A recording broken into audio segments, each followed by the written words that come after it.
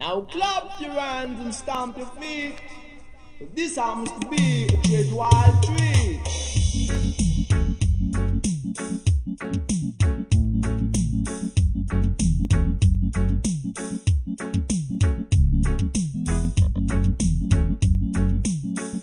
As a little youth coming from Jamaica, my first impressions were, because I came from St. Thomas, White Horses, I never really saw traffic lights. And I remember coming to England and driving down the road and seeing these green, gold and red lights. And I'm saying, what is these things? And it was so dark, there was this white mist like a cloud, you couldn't really see anything. Special dedication to each and every one. If I have a microphone, MC Chris and lyrics band and I got into the music industry as a 14-year-old. I'd left home pretty early. In London, what you had was sound systems that had taken the name of Jamaican sound systems, and there was a sound called Sir Coxsone who had the name of Coxsone in Jamaica, and it was the #1 sound in the UK, and they had music that no other sound could play. So when you wanted to hear like a certain song, say for instance Cherry O Baby, Coxsone might be the only sound who has Cherry O Baby in the UK.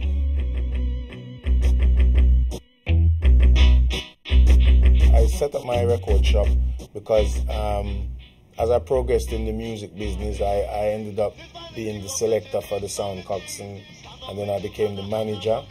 And in that, I met a lot of Jamaican artists and producers. And Sugar Mine had said to me one day, what are you going to do when you stop playing sound? And I said, Sugar, I would never stop playing sound. He said, no, one day you're going to want to stop playing sound and do something. I think with the ideas and things that you have, you should try and go into the music at a bigger level. So we made some rhythms, and I started to produce.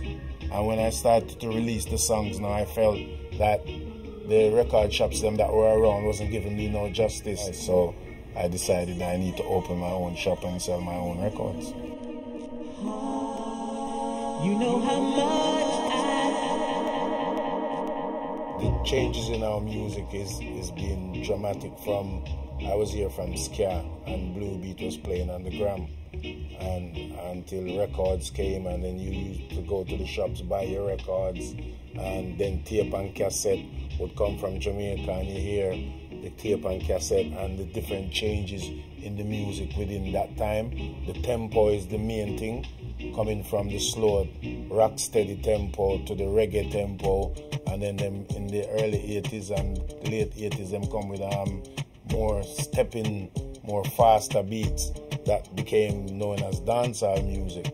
But then it was all reggae, and I believe that on a personal level, the day that we started to segregate the music was like segregating how them segregate people. The people in England are very receptive to our music. From back when I was a youngster, they had Teddy Boys and the Mods, and they used to play like Desmond Dekker and Toots and the Maytals and the Bob Marley songs and things like that.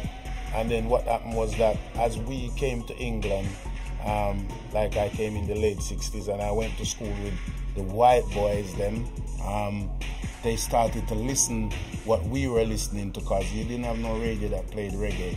So they would listen to your music that maybe you had on a tape, and they would start to want to come to your dances. And then those people that we grew with are now in their 50s, so their children grew up listening to reggae as well as pop. Right now, Jamaica, you hear me? This is my wish for Uno.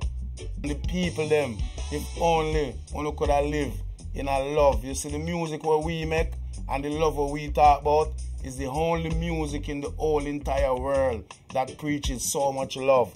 So you see, if we could listen and do what we actually say, we preach, practice what we preach, then can't stop with. We're going far.